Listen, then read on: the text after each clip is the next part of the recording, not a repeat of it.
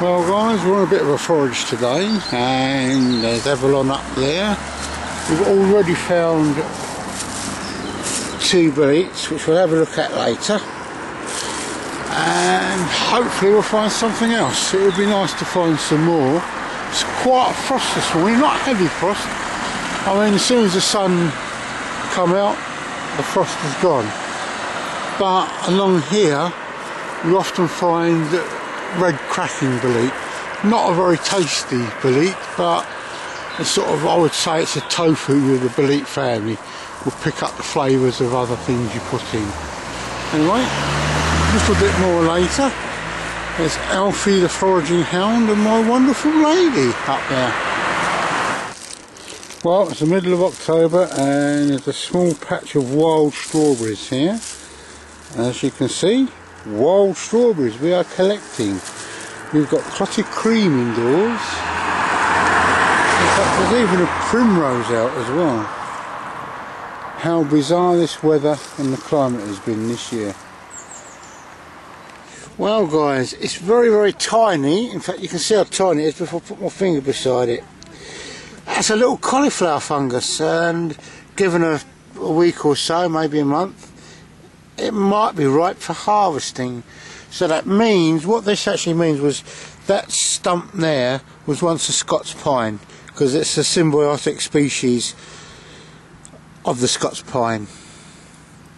And there's a little tiny fungi down there somewhere. Yeah, you can see it just in the light. Not sure what that one is. It's known as a little brown job. Right guys, obscured by vegetation, but sometimes you just have to get off the beaten track to find what's kicking around. There we go. I'm just going to see if I can ident these in a minute.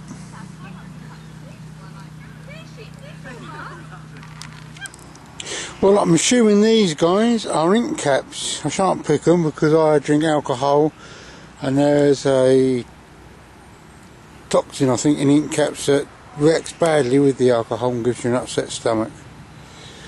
But a nice find. Would have done some still shots, but unfortunately I've got to delete some photographs off my SD card on my camera. Oh dear.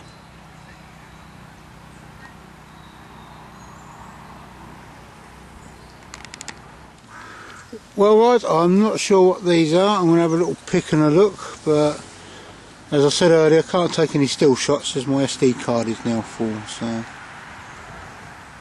But there we go.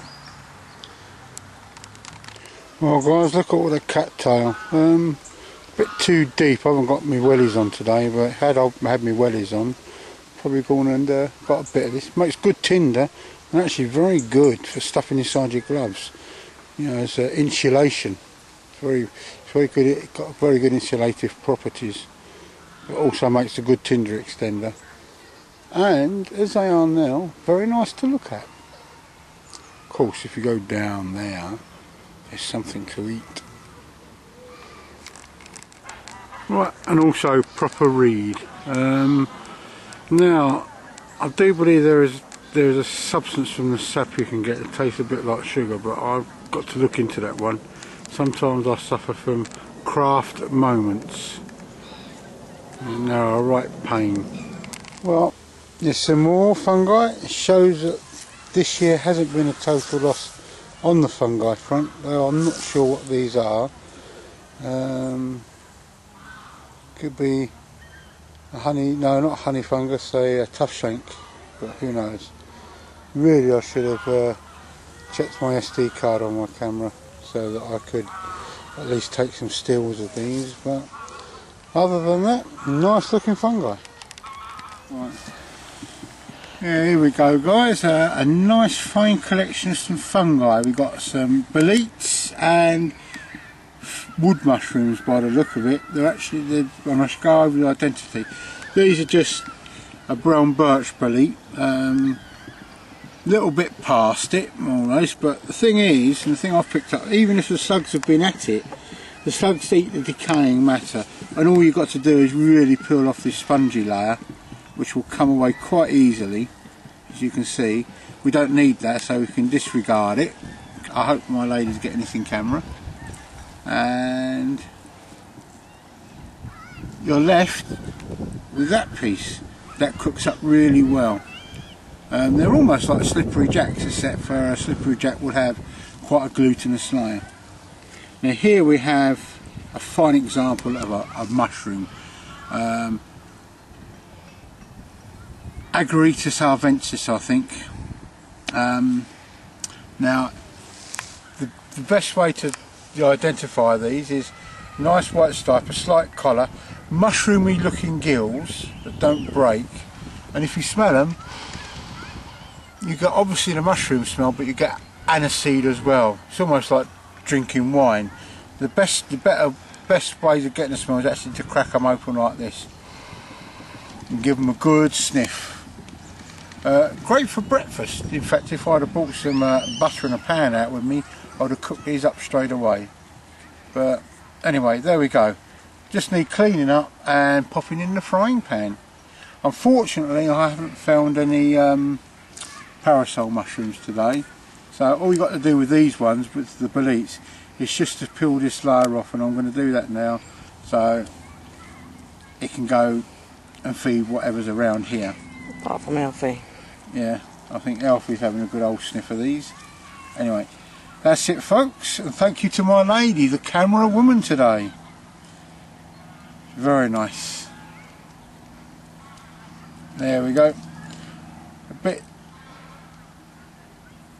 Yeah, this feels like a slippery jack, this one. Just needs washing off. Anyway guys, there we go. Right guys, here we have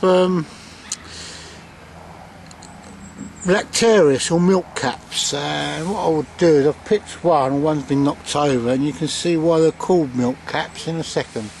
But around this tree here, looks like a hazel, and it's quite nice. Conical cap, and this sort of buff brown colour. Right, now if I squeeze down here, right, here we are. You can see why they're called milk caps. Just break the gills a little. I'll go like that, and you can see all this milkiness oozing from the gills. If I remember rightly, we taste it a little bit. It can have quite a peppery, hot taste. It's not an edible species, but you know, it's not poisonous either, as far as I know. But Paul Nicol got us tasting some of this. There we go, guys. Milk cap. Well, we've almost come to the end of our little fungi forage, or just little forage, and there's some nice ink caps around here, all past their best. Now, what you can do with ink caps is to actually pop them in a dish till they sort of disappear into nothing and leave their ink behind and use it to write with.